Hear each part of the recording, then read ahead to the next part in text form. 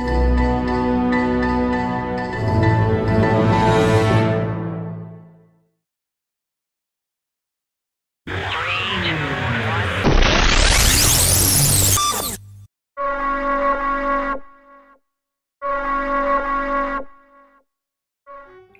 I'm Mark Normand.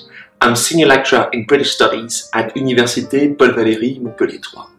I'm primarily a scholar of trade union history and industrial relations.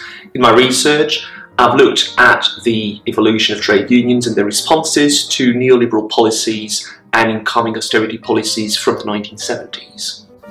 And I'm Simon Dawes. I'm a lecturer in British Studies and Cultural Industries at the Université de Versailles Saint-Quentin-en-Yvelines.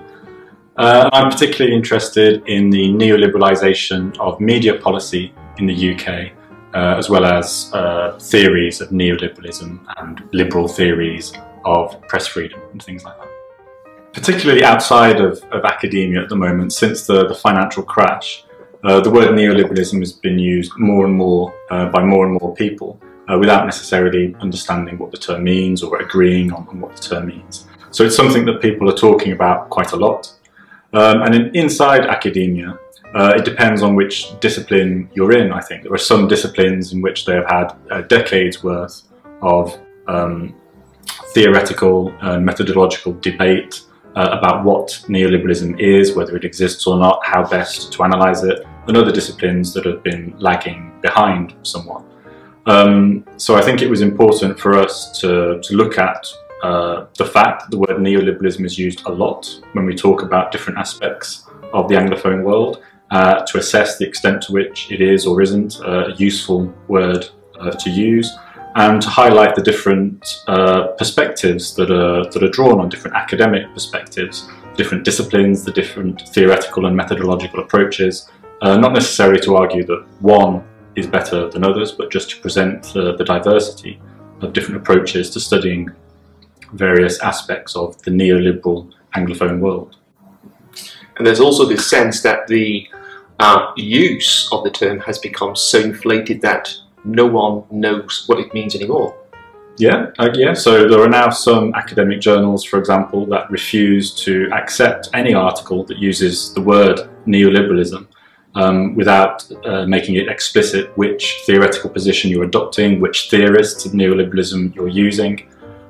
So it's important, I think, for us to question whether the word is useful. But if we do use it, we can't just use it and assume that everyone understands what we mean. We have to actually engage with the literature on the subject. So these debates in the field of literature, specialising in neoliberalism, is pretty much structured around the sort of axis of Marxist or Marx-inspired approaches versus or combined with Foucault and Foucauldian approaches. Yeah, so there are broadly two different camps. So there are those who argue that neoliberalism is an ideology, that we can talk about neoliberal hegemony, and these people tend to adopt a Marxist, broadly Marxist approach, often using Gramsci. They would cite David Harvey and or Stuart Hall on neoliberalism.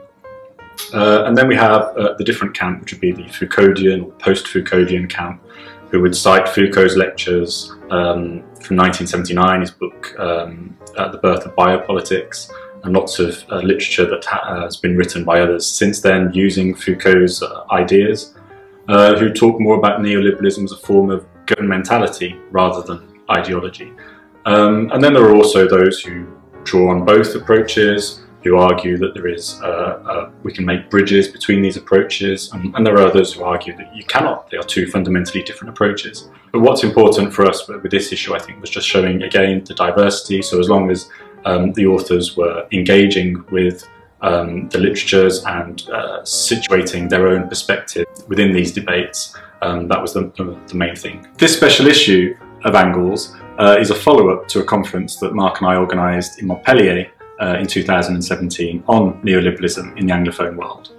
And it was very important for us to show this diversity of topics, diversity of approaches, by getting contributions from all the various sub-disciplines of English studies in France, So we had British and American civilizationists, we had British and American literature people, linguists, as well as people from all sorts of different disciplines from the Anglophone world. We've got analysis of public policy in certain specific areas. We've got discussions of economic policy, employment policy, and also the effects of neoliberal economic policies on society and on bodies. And finally, we've also got articles dealing more with representations, representing neoliberalism and the crisis, either in visual terms, in terms of visual studies analysis, or more in terms of linguistic analysis, or at least the analysis of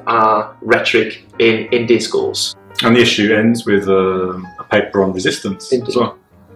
And this happened just after the Brexit vote in the UK and the election of Trump in the US. So those issues were on the minds of everyone at the conference.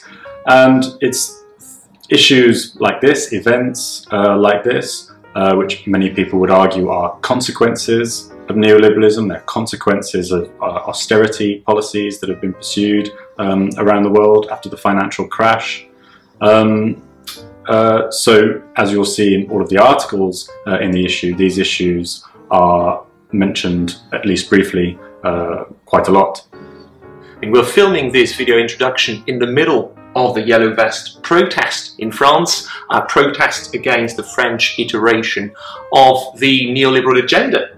And there's also relevance to our immediate context in academia. Academia has been one of the testing grounds for neoliberal policies in the UK and France, among others. I mean, if you look around you and consider the increasing workload, top-down management, project funding, all the talk of excellence, well, think neoliberalism. Right, so I guess that's it for the two of us. We hope you enjoyed the issue.